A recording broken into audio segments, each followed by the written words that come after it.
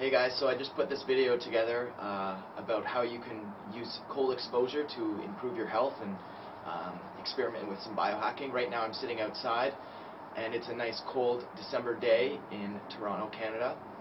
So to give you an idea of how cold that is, I've actually got a thermometer here and it's cooling down.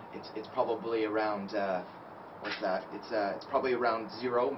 It actually says it's Celsius, that is, so it says it feels like -7, which in Fahrenheit for you guys in the States, that would be about 15, 18 degrees Fahrenheit. So it's pretty chilly, and I've just got a sweatshirt on and I've got a t-shirt under here, and that's all it takes. Like for cold exposure, you can go fairly extreme, but I might even consider going for a walk right now, and with that amount of cold, it's just lowering my body temperature just a little bit, and what your body then has to do is that actually has to ramp up its heating production, and that ends up burning more calories. So there are some people who experiment with this with fat loss and use just cold exposure to lose a lot of weight, and a good example of someone who does this without even realizing it is a guy, Michael Phelps.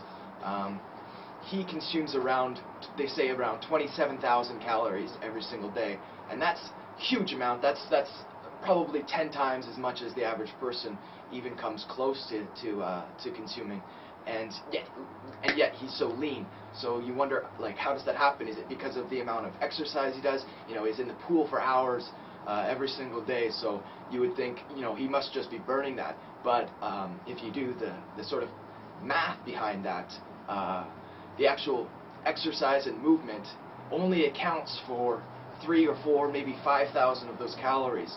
So you're talking about 20,000 calories that seem to go unaccounted for. And basically what that is, because the pool is kept at a low temperature, his body has actually got to ramp up its heat production to maintain his body temperature because of the deficit in temperature between the water and his body.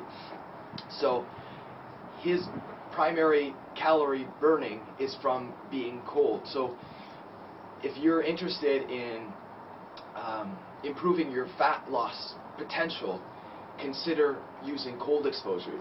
It's really easy. You don't have to do anything. You don't have to go out and exercise and work your ass off.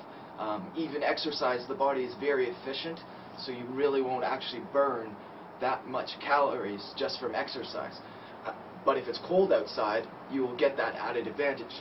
But something as simple as just going for a walk with one less layer, or sitting out on your balcony when it's this cold with just a t-shirt and maybe a light sweatshirt. Like right now, my body's starting to shiver just a little bit, and that's your internal mechanism to actually just try and ramp up that temperature. You want to move around, you want to feel that sort of cold, and your body's telling the rest of your body, okay, we need to warm up, otherwise this guy's going to get hypothermia or something like that.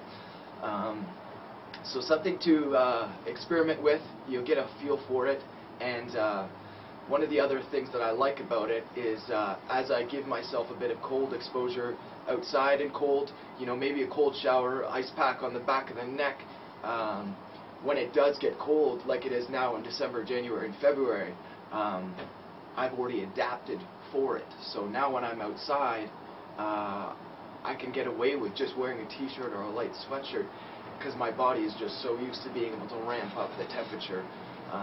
And that's really nice. You'll see your friends and maybe family, they're like, oh, I can't believe how cold it is outside, you got to put on a jacket.